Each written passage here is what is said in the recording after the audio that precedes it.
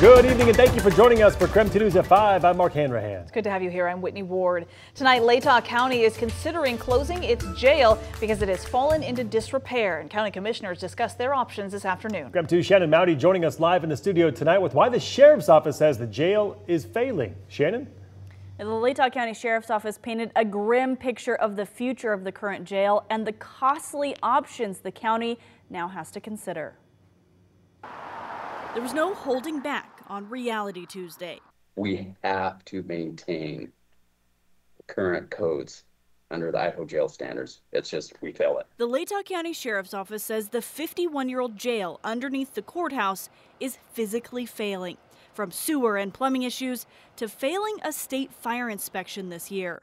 But just various compounding issues on the cost, what it's going to take to just bring our jail up to standards. Chief Deputy Tim Best says it's decades of issues, like updating fire suppression and egress, which don't have cost estimates yet. One major issue: the cell doors aren't wide enough under state standards and could cost hundreds of thousands of dollars to fix. When it comes to fixing those doors, the doors are embedded into the walls and the ceilings of a basement that supports the upstairs.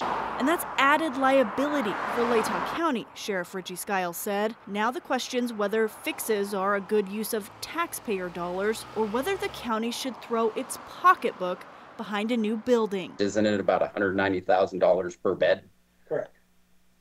Yeah, do the math. We're looking at 75-bed jail. That's just for jail. Best says it could cost $30 to $40 million for a new law enforcement center, not including the cost to buy the land. And there are only two options to fund a new jail. One is to push state legislators to renew a local tax option. Nobody's provided any answers in Boise about, a statewide solution. The other's a bond, putting the bill to taxpayers. County commissioners have now tasked the sheriff's office with presenting them with alternatives and cost estimates as soon as possible. Shannon Mowdy, KREM 2 News. All right, Shannon, thank you very much. In other news tonight, the man accused of killing 4 University of Idaho students is back in an Ada County courtroom today for a closed hearing. The judge is considering whether Ann Taylor will stay on as Brian Kohberger's defense attorney. This comes after changes to Idaho's public defense system that took effect on October 1st. The court will consider how Kohberger's defense will be paid. Taylor had previously been paid by Latah County to represent Kohberger. The court hasn't released a decision yet. All right, let's talk weather. Another beautiful day across the region with highs topping out again in the 70s. It was beautiful. Chief Meteorologist Jeremy Legoo is standing by right now. And Jeremy, the warm temperatures today, it sounded like the best, but the rest of the week is still pretty good. Rest of the week is still pretty good. I mean, if you wait a half an hour, we're talking perfect walking conditions. News wraps up at 5:30. Head out for a nice half-hour walk. Meet us back here at 6. Problem solved. 75 degrees right now. And staying mild across much of the region, mid-70s just about everywhere, 70 in Sandpoint, 80 in Lewiston, close to it out in Othello. It's a warm one, but there's our incoming cold front. And as that moves in, expect changes in our overall weather pattern. Really for us, it's going to be a little bit of cloud cover and a little bit of wind. Emphasis on a little bit of both. Tomorrow, I think we have increasing cloud cover throughout the day. We'll start with some high atmospheric clouds. Those will become mid-atmospheric clouds by the evening and then move out. Thursday winds up clear, but because of it, very, very cold in the morning. Tomorrow we still top out near 70 degrees and then it's mid-60s the next couple of days. Biggest impact's going to be those frosty mornings later this week. All right, sounds good. Jeremy will check back in with you later in the show. New today, the city of Spokane Valley left with questions following the vandalism of 18 trees along the Appleway Trail, causing close to $9,000 worth of damage. KREM 2's Christian Garza had a chance to speak with a spokesperson for the city and to see what's left of those trees firsthand. Christian.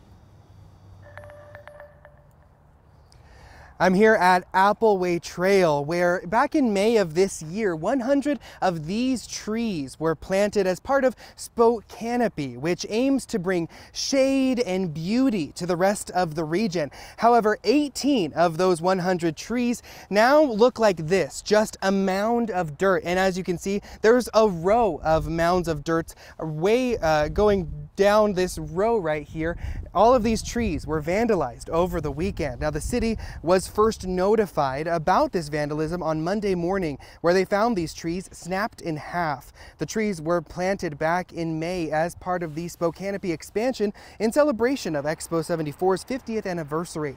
Spokanopy is a collaborative program between the City of Spokane Urban Forestry and Land Council to ensure that everyone in the region has access to trees and green spaces. The overall goal of Spokanopy is to make sure every neighborhood in Spokane has close to 30% canopy cover by 2030. Jill Smith, the communication manager for the City of Spokane Valley, says that this whole situation is very disappointing for the morale and future for the community. You know, this vandalism certainly doesn't represent the Spokane Valley community and the residents. Obviously, it's upsetting. The Spokane Conservation District says that each of the trees planted cost around $500, which means that whoever came and cut down these trees with a saw caused close to $9,000 in damages. Smith says that a police report has been filed, but she isn't sure if they're going to replant the trees that were vandalized. Now, the Spokanopy is having another tree planting event. It's going to happen on October 18th from 10 a.m. to 1 p.m. in the area of Glass Park and East Heroy Avenue. In Spokane Valley, Christian Garza, KREM 2 News.